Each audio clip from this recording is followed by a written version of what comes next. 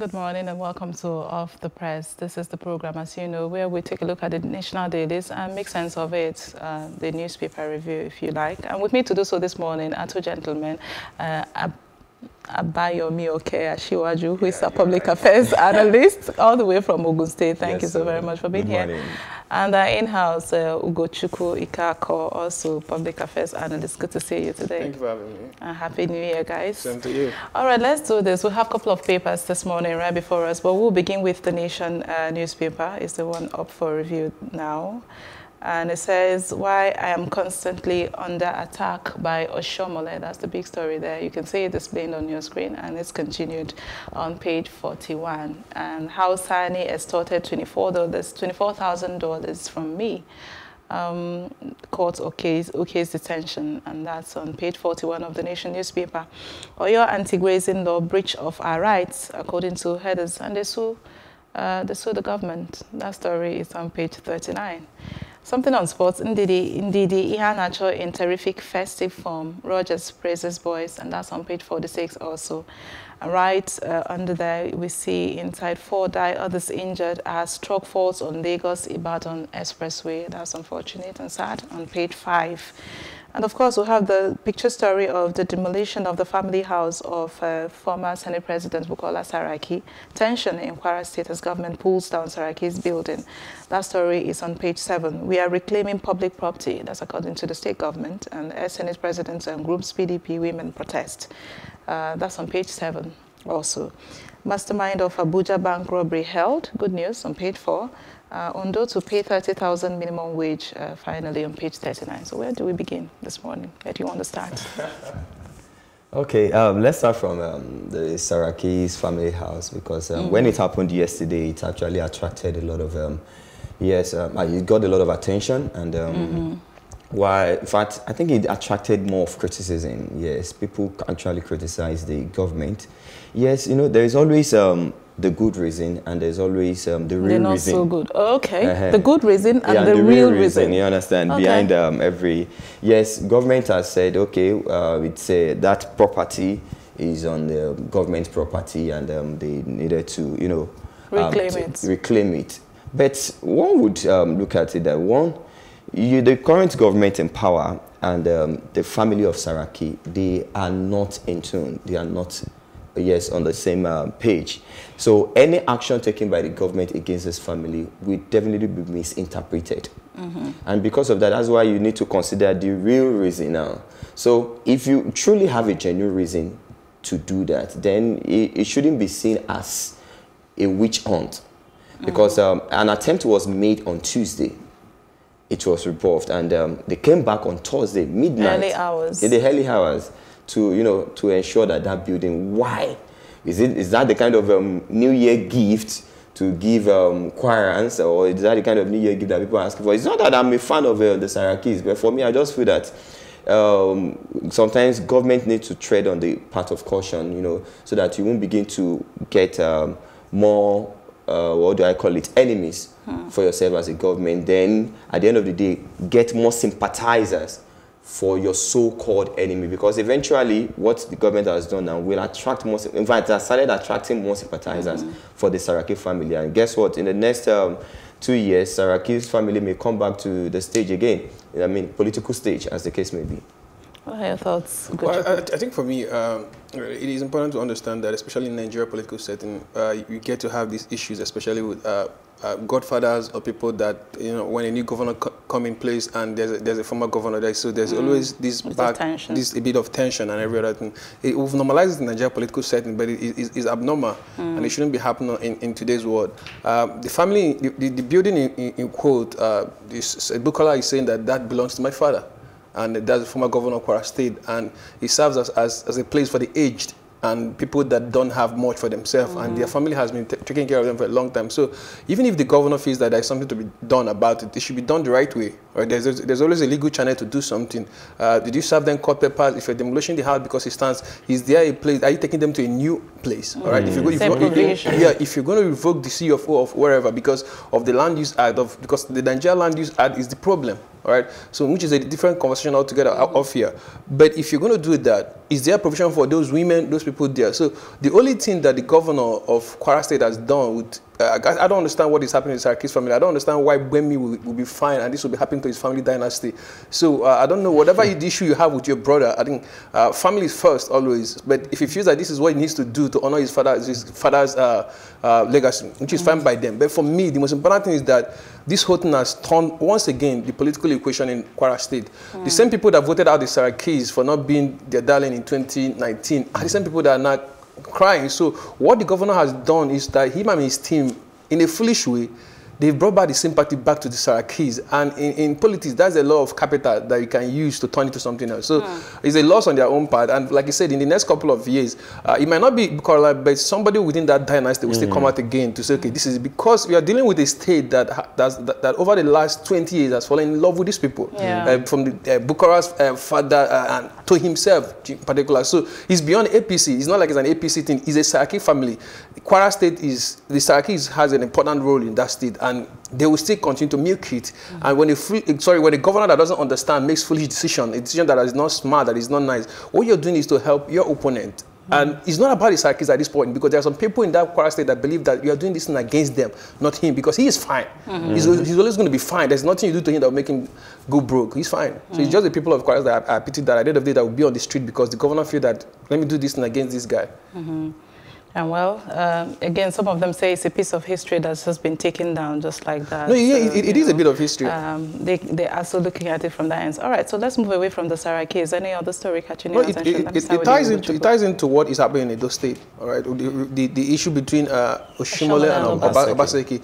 So it's a godfather thing, and it started from the 1999. So for me, I think that's part of the reasons why I'm not a big fan of Obasanjo. He messed up our political culture up. All right, so when we came back with the democratic dispensation in 1999, you had the Chris Ubas in the southeast, the Andy Ubas in the southeast, they had the Adedibus and the rest of them in the southwest, and had other people across the country.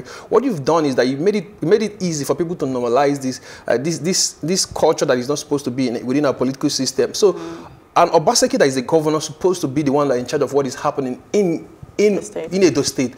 That you are the party chairman is not your business. Your business is to organize the affairs of the party. So when you see the funny thing is that when Oshiomhole was governor, he forced the Igbinedians to a standstill. He made sure that he did everything humanly possible to make sure that I don't want to be controlled by the Igbinedians. Now you have a governor in Edo State that is doing the same thing. So it's like, what you sow, you reap. I don't want to. History is repeating itself. History is repeating itself again, but Oshiomhole doesn't want to listen. And Obaseki is not willing to allow him to do that. Obaseki is not an ambode that will easily walk away. So there's a lot of dynamics here. It's also important for us to also consider it from this angle that political office seekers, sometimes out of their desperation to always get power, they see some signs that signals that, okay, when I get there, I'm going to have issues with these so-called power brokers or power blocks that are helping me to get to power now.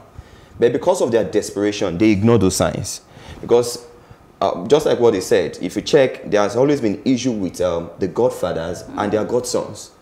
And so, but because we just want to get to power, just because we just want to be governor by all means, and you ignore those signs and you just feel that when I get there, I will handle him. And at the end of the day, the one you think you can handle will now say, listen, I understood or I played a role in how you got here, so I can always, dictate the tone at any point in time. So our political office seekers should not show that desperation. The moment I notice, if I'm seeking a political office, and I notice that, wait, all the people coming together to help me, what are they going to get back in return? I hope it's not that I will be like a sheep and they will still have a rope in their hands.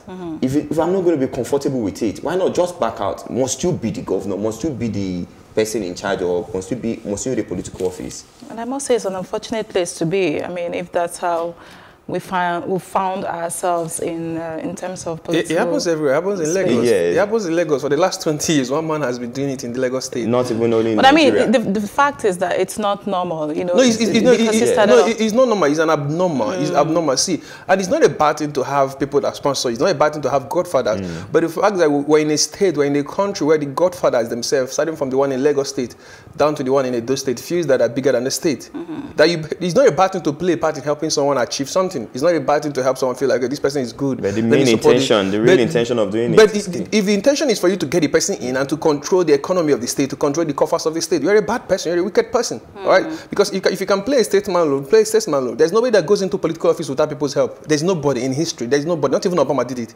Anybody that tells you that somebody wakes up and speak English and become elected is lying. So again, it falls back to the good reason and the real reason.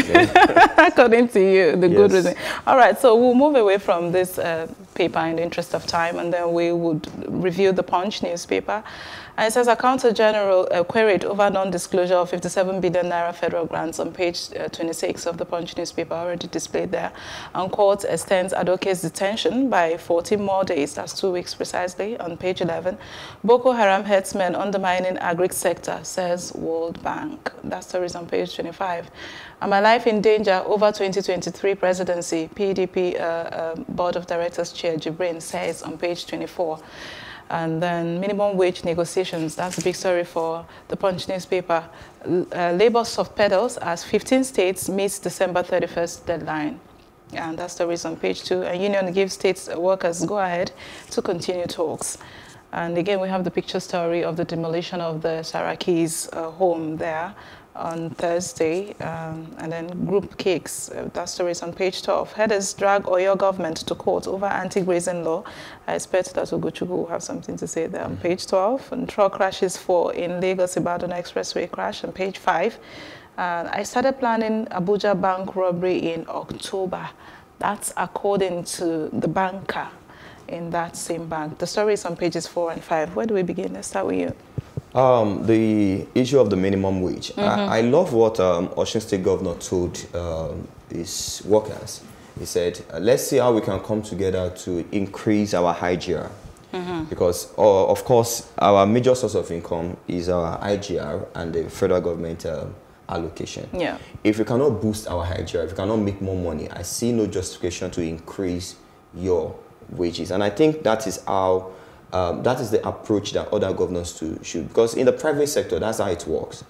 If you are demanding for increase in salary or an emolument, then there must be a commensurate work from you too. That is your own job, your own role as an employee. What are you adding? What value are you adding? What value are you bringing? Is it obvious that the company is making more? Then there is a reason for me to earn more. You see, unfortunately, this is not the case when it comes to government work. As a matter of fact, the motivation for people to get government work isn't about the salary most times.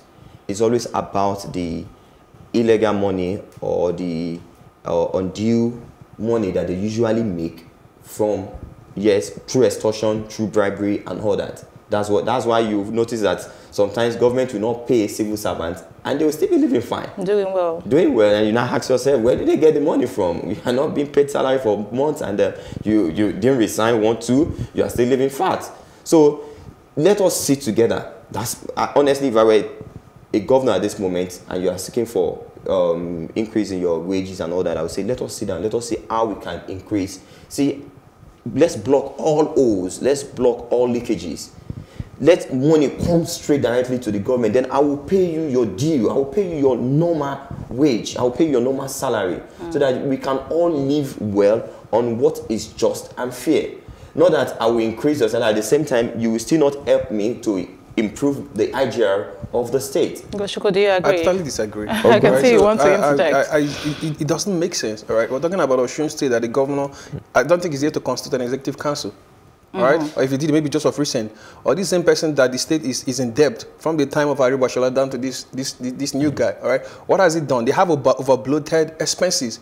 They live in big houses. They drive big cars. They have security votes that amount to billion every month. What has he done? right? He has been there for how many more years now? What has he done to drive the IGR? See, it is not the responsibility of the workers, of the state workers, to drive IGR for you. That is why you're the governor. That's why you have a commissioner for finance. That's why you have commissioner for other commissioners in terms of budget planning and the rest of them. It is your primary duty. And also, if you fail to do that, if you have civil servants that are not performing well, what you do is there's what we call performance analysis and performance measurement in the private sector. Prune them. If they're not there, let them go. And paying somebody 18,000 naira minimum wage in this country is unjust and wickedness, because the governor does not collect 18,000. He should collect 18,000. He drives a nice car. He drives one of the latest cars. He drives the 2020, if possible, 2020 Land Cruisers and the rest of it. What is he doing? You're closely following him. No, that is all of them. That is the MO across the whole country. Some of them have private jets. So what are they doing? What are you doing in Osun State? What are you doing in Osun State that you have that kind of luxury for yourself in a state where the people are poor? So it does not make sense. Yeah, it's easy for us to berate a civil servant and say they are poor and rest of them. They are a product of a system that the governor is in charge of. And they're not doing well. It's because of the governor. So because everything rises and falls under leadership, I'm not going to blame a civil servant that does not know much. Especially that a governor, that you are a governor, you are elected to improve the state. You are elected to drive IGR. You are elected to drive reforms. You are not doing that. The only thing that you're doing is making money. And according to the constitution, you're supposed to constitute a council within a particular time. You've not done that. So who is to be blamed? You fail, because if you are serious about driving IGR, part of the first few appointments you should have made is to have a commissioner for finance, for budget planning, and the rest of them. You've not done that. So it's easy for us to break this thing. All these governors, if they want to pay this money, they will pay it. See, what they will do is to cut off from what they are spending on themselves. What are you doing with 1 billion naira for security vote every year? What are you doing? Are they still not kidnapping people? Are they still not killing people in Osun State? Is Osun State Jerusalem? Nope. So at the end of the day, it is the tax of the governor to do that. So that is what I'm saying. See, it's easy. See, I will never be in a position where I put down these people over the leaders, because at the end of the day, the leaders have more responsibility over the people. And it's what it's supposed to be. From Kogi State, these are the governors that have held salaries for more than 7 months, 6 months. Him and the guy in, what's that young guy that's not doing anything in Kogi State? Yeah, they are in the same WhatsApp group. They've decided not to do anything meaningful for their people. So you can't praise them or we can't excuse them for being failures in what they're doing. So for me, that is it. For me, I'm not exonerating the governors. Are you saying it's contributory effort? Yes. You see, the commissioners and the likes, they are on an eternal basis, unlike the civil servants. The civil servants are there for at least, and 30. They are permanent secretaries. They are permanent secretaries. What is the governor doing to drive those reforms? So even if you don't want to work with commissioners, you can still work with your HOA, the head of service. No, but the law asks for this, and you see that is the law asks for it, but the law did not give a particular time that they can constitute it. It ties back to what we're saying what we're saying about other issues. What we mentioned earlier about illegality, doing some things. That something is okay doesn't make it right. See, it's like in this country, when we had, during the first time of Buhari, for 6 months, there was no economic council. You are sending a signal to the investors. You're sending a signal to some set of people that this is how I want to do business. Your permanent secretary is a permanent secretary. He is there. He is doing his business as a government official. So you need somebody that beyond that can interface with some of these people that can attract investment to you. And if you're a governor, you're not doing that. Nobody's supposed to clap for you. You're supposed to be ashamed of yourself. But we're in a country where they drive big cars. Their wives will commission non-existing building as first ladies and the rest of that. And what are they doing to help the poor people? Nothing. That's unfortunate. We'll move away. I know you want to quickly respond, but let's move away from that story in the interest of time. And then headers drag Oyo government to court over anti-grazing. We have the guy who said he started planning the robbery from October, who's a banker, and so. I think banks and every other organizations, they need to be doing more of a background check on who they employ these days. You understand? A deeper background check. They must be doing that. Yeah, I don't know how they were able to get that guy into their system. He wouldn't have come in and say, I'm an armed robber. I know, but there are certain things that needs to be put in place. I've run an election before. I was a candidate, and I'm aware that DSS did a background check on me. Even I worked in a bank as well, and I'm also aware that my parents were called at some point. People that I dropped their number, they were called to confirm about who I really am, or as the case may be. So some of this background check, I don't know if some of these banks still go ahead to, if they still do some of these things, because this guy is their own. In fact, a customer service agent, and he's the one who now connive with a customer. As a matter of fact, the customer wasn't even a robber. I don't know what he saw in that guy, probably because he had dreads. Maybe that was the attraction for him to have said, I think you should be able to come and That's not a good thing to say. I'm sorry, I don't know. Okay, sorry, you have dreads, but you are a lady, but the guy. No, so I mean, it's stereotypical, but let's move forward. But for me, at least it goes down to the question that, you know, our security system, both internal and public, that we need to do more work. We need to do more work in terms of investigation, in terms of being proactive on how we respond to issues, right? Because a lot of things could have gone wrong when that thing happened on that day, when the robbery happened that day. So it's a minus for the bank themselves. It's a minus on them, and it's also what they have to do now is to measure up and see what they can do so this doesn't repeat itself again. Now, for the anti-grazing law in Oyo State, what the headers are saying, a state has right to make laws that they feel that is important for their security and their well-being. And if Oyo State under Makinde feels like, okay, you guys moving around the state, trespassing around the state, 200 of them weaponized. There's room for conflict.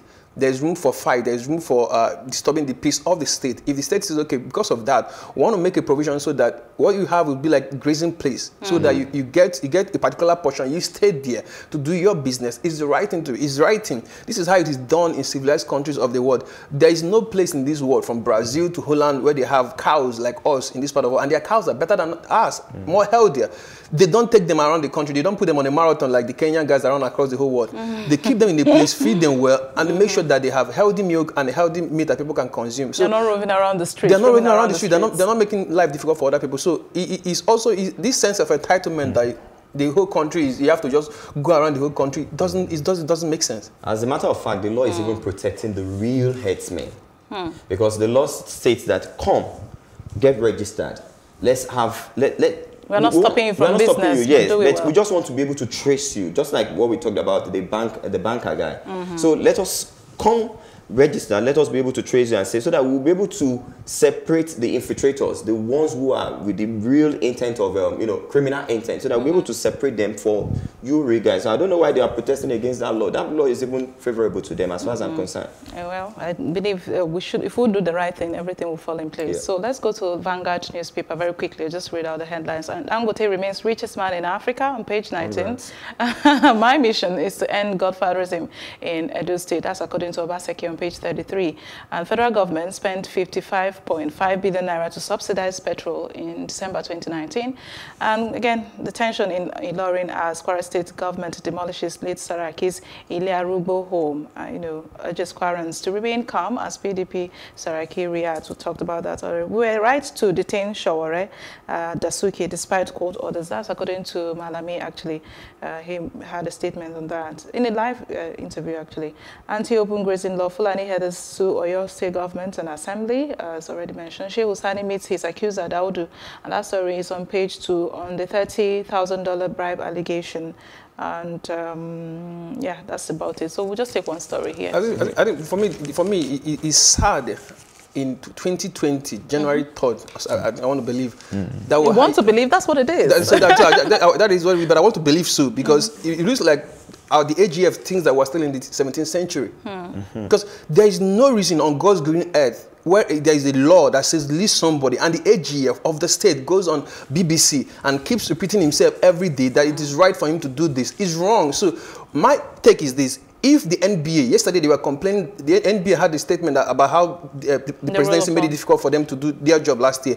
If the NBA is a serious organization, they should derobe this guy when he's done whatever he's doing in Asoro. They've done it before in the past, because there is no way you're an AGF that you're supposed to be there to help make sure that things are done right constitutionally, and you're working every day to make sure that illegality, the abuse of the constitution, is what should be the hallmark of your tenure as an AGF. He should be dropped. He should not be there, because there's no way. Whether Dasuki or Showere, as far as there's a court order, there's an existing court order that says, release this guy, let him go. There should be obedience of the rule of law. Unfortunately. Okay. Yes. I wanted to sympathize with Senator Shehu Sani anyway. Oh, okay. Yes, because I feel something is wrong somewhere. We really need to hear from his own side of the story so that we'll be able to have a balanced and then fair judgment on what is actually happening to him. Okay, so we see how that unfolds. And that's where we thank you very much, gentlemen, for coming. Thank you. Abayomi, okay, Asiwaju, and Ugochukwu, Ikeakor. And that's where we're going to wrap it. But before we go, please grab a copy of this day newspaper and find find out the 20 women who will shape events in 2020 in Nigeria. And that's where we call it a wrap. I am Amaka Okoye saying have yourselves a good day.